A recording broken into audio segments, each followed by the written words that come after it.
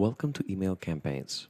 Exponent enables you to easily send personalized email campaigns to target customer segments using a simple visual editor or the traditional HTML builder. Let's try to create a new one. Go to Campaigns and select Email Campaigns.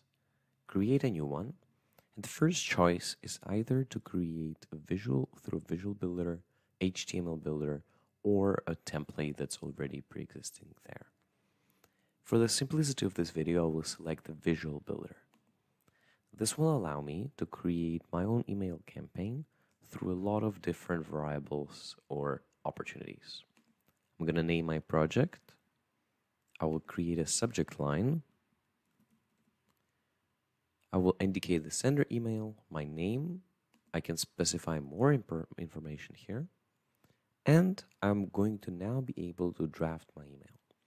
I can, for instance, drag a text, say hello everyone,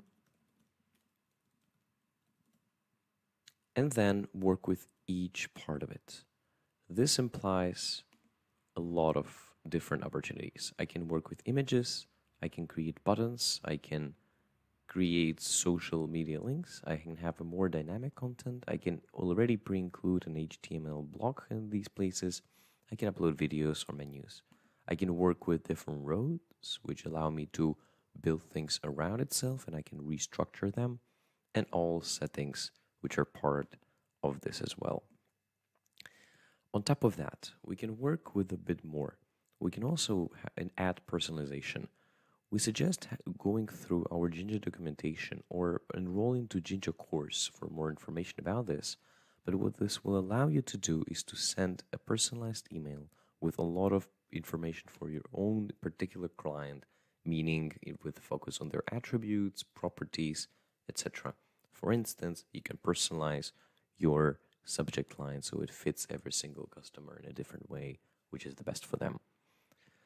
Last things to note is that, first of all, you can also create an A/B test. A/B tests can be divided into different variants, which means that different people will receive a different version of that email, and then you can actually evaluate which is the best way to send your email campaigns. You can set them up in this section. Similarly, you can have more on the settings of each particular email in this part. And then once all the design is completed, you can proceed to then test the email once it's created and drafted. You can evaluate it in this board, and then in the new beta version, you can have more information about all the possible details that your campaign provides to you in a really nice way. Lastly, we really recommend not just saving and starting the whole campaign, but first sending your own test email so you will never have an issue and check whether it works properly. This should allow you to create a great email and email campaign that will be useful for your clients and your consumers. So this is Email Campaigns in Exponea.